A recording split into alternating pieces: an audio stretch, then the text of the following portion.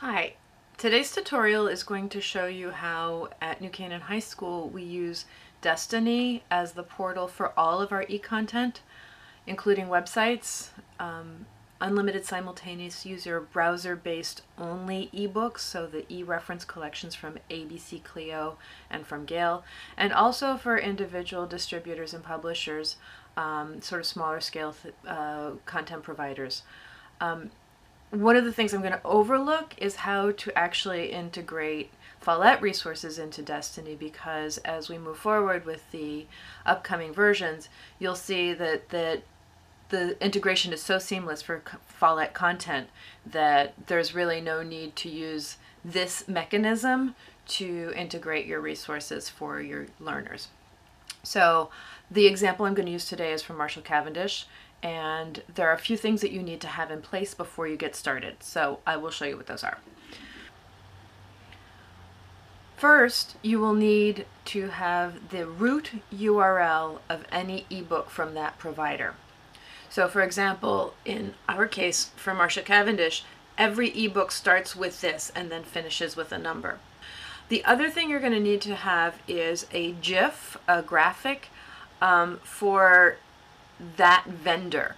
And you're going to need it in two sizes. One will be a 50 pixel .gif GIF, so a PNG and a JPEG will not do. You have to make them GIFs, and I've done that in Photoshop. I just grabbed an image from the web, I brought them into Photoshop, I converted them to a GIF, and I transformed the size.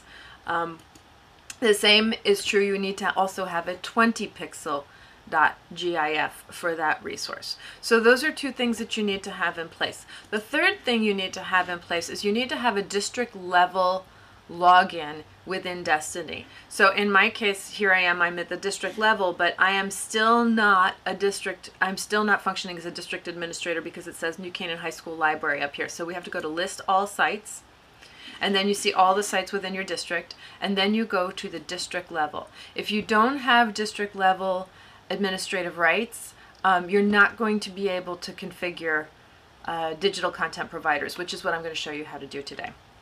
So now we are at district level cataloger, and we go to the back office and we go to configuration. And once we are here, we go to edit, and you can see that we have a number of digital content providers that are listed here. We're going to go to add, and here we can write Marshall Cavendish, and here we can write ebook and database provider. And here we're going to put in the URL for all things Marshall Cavendish, so that we can redirect to the actual vendor. And this is where the icon comes in. Okay, so you have to assign it an icon, and you can say it must be in GIF format, and it should be 50 by 50. If it's larger, it will be resized. My experience is that it's really easier just to go in with the right size to begin with. So here's my Marshall Cavendish logo GIF. I'm going to put that in there. I'm going to save that. And then I need to assign a smaller icon that is exactly the same, but 20 pixels instead. And here is my small GIF. And I'm going to open that and add that, and I can do that. Then I'm going to decide what kind of material it is. In my case, it's an ebook. If it were a website, I would put computer file.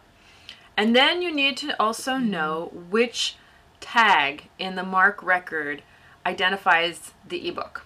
So for us, it's 856U. And the text starts with, and this is where that little URL is very important, the root URL. We need to take this information. So long as the resource has that root followed by something else in the 856 tag U, it will automatically pull that resource into the digital resources tab. And that's how this works. Once I save, it's going to say, sorry, you're going to have to choose a provider name with a unique name because I already have this one in here. So that was what I wanted to show, how we actually configure it. And you can see we've done this for 19 different providers. And then this is how it looks for the student once they log in.